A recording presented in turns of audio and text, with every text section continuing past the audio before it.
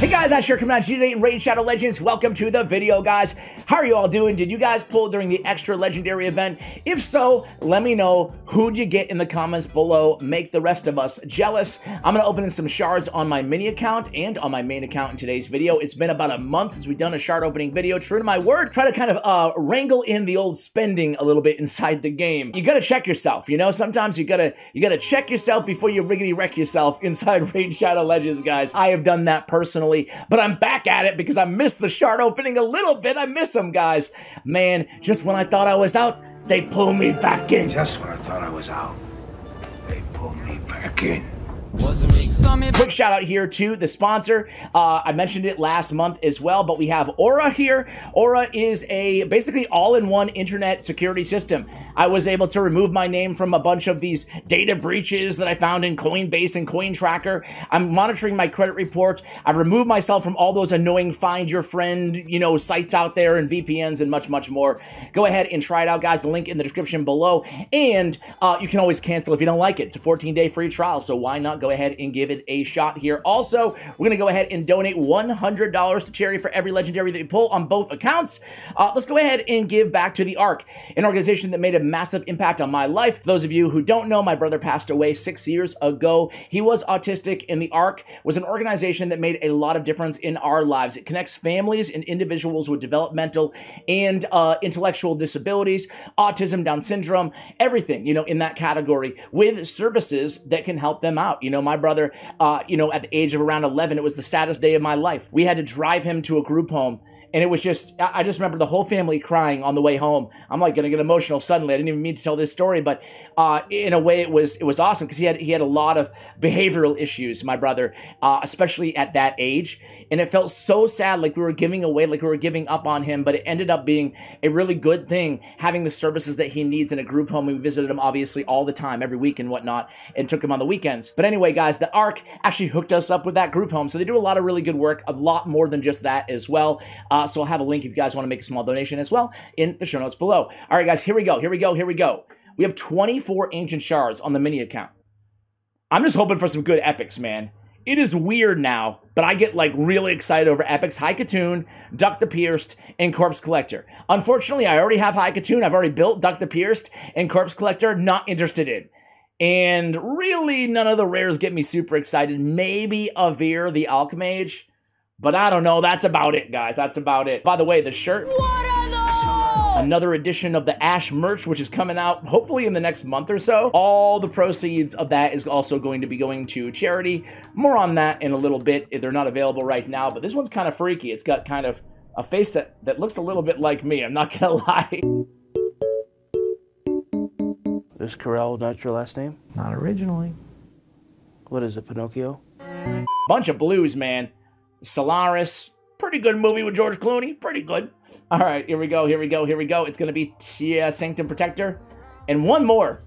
So much for a double extra legendary on my mini account, huh? Well, we do get Grush. Okay, well, there we go. So we get a free login champion and a bunch of blues. Nothing too exciting, guys. Let's go on over to the main account where we have about 200 shards ready to go. All right, guys, here we are in the main account. We have 202. Let's go ahead and open those two solos to make it a nice even number here, guys. All right. We get a beast wrestler. A beast wrestler. Half these dwarves, man, I've never maxed them out. Obviously, these rares. I will eventually, though. We get Scabrius as well. He's all right. Let's go ahead and go 10 by 10. Give me those Leggos. Give me something good. How about like a Calvalax or something like that, right? Or maybe a Jetney, so I don't have to finish the Fragment Summon. I'll take that. I'm going to be traveling this coming weekend for 4 days. So it's tough to do Fragment Summons and stuff like that when you're traveling for work especially, right? Anyway. We get Alaric the Hooded, we get Soul Drinker. Soul Drinker's kind of cool. I like Soul Drinker. Alaric the Hooded, not so much. Get a Hell Freak. Nothing too exciting here. Nothing too exciting. Castigator, though, not too bad for a rare champion. All right, we get Shadowbow Turlac. Get a Fleshmonger. Fleshmonger, we talked about here on the channel many times, but just in case you guys have missed it, Fleshmonger is actually a pretty decent Skinwalker rare champion for the end game, ironically, because finding the big version of decreased defense in some of these secret rooms especially is incredibly difficult, and here he is, an attack-based champion with that decreased defense. There's magic-only affinity rooms as well in the Doom Tower hard track, and he has an extra turn on this second ability as well on a 3-turn cooldown. So really a rare worth like keeping in your vault at the very least, right? Acolyte there, he has a cleanse that we went through. We get Choppa. I just wanna leave. No, please. Get to the chopper. What do you do? What are you waiting for? There we go, man. I butchered that so bad. That's my D+ Arnold and Schwarzenegger impersonation for you guys. Giving you all the extras today. I'm pulling out all the stops to try to make this video entertaining despite the lack of legendaries. We get a Doom Priest and a Jizzo. All right, well, I love Doom Priest. I love her passive. I love that bolster. Love her in a Relentless set, especially Hellborn Sprite. Pretty good for Clan Boss, and nothing too exciting other than that, guys. Let me go ahead and make room. We have 150 shards coming up. Stay tuned. I'm here. What are you waiting for? I'm here. Do it now. Kill me. Kill me. Dude, I'm so bad, bro. I need to work on that, man. We got a Judge. Don't judge. We got a Vala. We got a Eris. We got a Hill Nomad, Ironclad, Hellfang, Canoness, and Muckstalker. Not a lot to talk about here. I guess Steel Bowyer is the forgotten enemy max HP champion right there, right? Big game. Attacks all enemies. Damage increases according to the enemy max HP on a 5-turn cooldown. Doesn't do as much damage as the other enemy max HP champions, but she's got it if you're looking for it. Canoness also has really good multipliers for a defense-based champion on her A1 and her A2. She's also got an Ally Protect, big version, an increased defense on a target and on this champion for 2 turns, and a continuous heal on everybody, and this is on a 2-turn cooldown. I'm telling you what, man, Canoness might be one of the more underrated rare champions in the... Wait, what the hell? Or epic champions, excuse me, inside the entire game. She got a buff recently. I want to say like 6 months ago. Barath the Blood-Soaked, War Maiden, Lodric Falconheart, Odachai. Oh, man. Barath is pretty cool on all his abilities. He's doing something different, right? And they're all kind of support mixed with damage. Got a shield on the first hit, got a heal on the second hit. He's got a decreased attack on the first hit, decreased defense on the second hit on his third ability. He's more of like a secret room champion or a faction war champion, but that's about it. All right, who we got here? Gladiator, Headman, Elhain. Gee whiz, man. What an underwhelming, I mean, this is, golly, what an underwhelming shard opening video to come out of retirement for. Jeez. All right, Tormentor, Avir the Alchemage, Frozen Banshee, Greybeard, Guardian, Elhain, Choppa. Good. Look how happy he is. I'm so sorry. We got a Gnarlhorn, we got a Hellfang, we got a Grush now on the mini account and the main account. Did a guide on him recently as well. Grush is a beast. He really is a good champion. I didn't mean to sound underwhelmed with him earlier. Guys, let me make room again. Be right back. All right, guys, 100 shards left. Come on, man. Mercy, mercy. Raid gods of Teleria, Arbiter, Call of the Arbiter, have mercy on my soul, please. No, that's not it, man. A bunch of blues. That's not it. That's not it at all. That's not what we're looking for. Come on, man. Come on. All right, a bunch of blues. This is not it. Whoa, whoa, whoa. Dude. How long before that starts getting annoying? It starts? What did I get? We'll never know. All right, so what the heck happened here, guys? What did we get? Let's go to the old tavern. Did we get, imagine if we got a, okay, we didn't get a double legendary, that's for sure. We didn't get anything much exciting at all here. All right.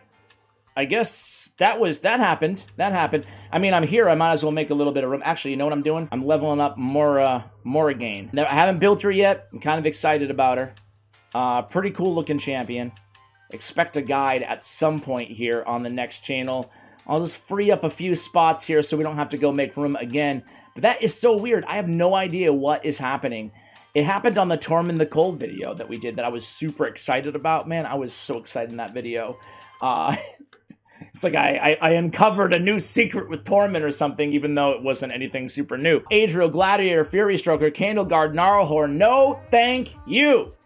This is it. This is it. I can smell the Legos. Vagabond Grandmaster War Maiden Haria Kale. Oh, dude.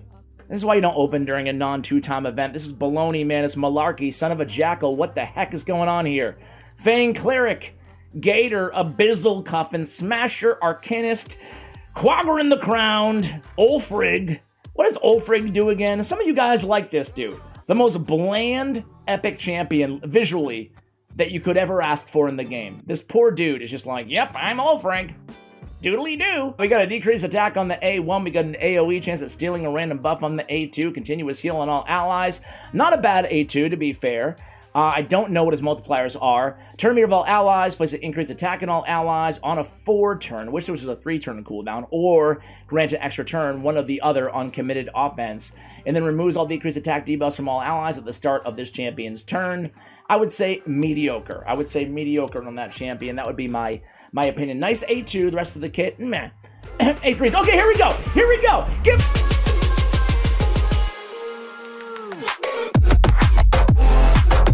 Dalton! Green Warden! American Sweetheart is coming through, and Taylor Swift is with me. So we got Altan. My man is red.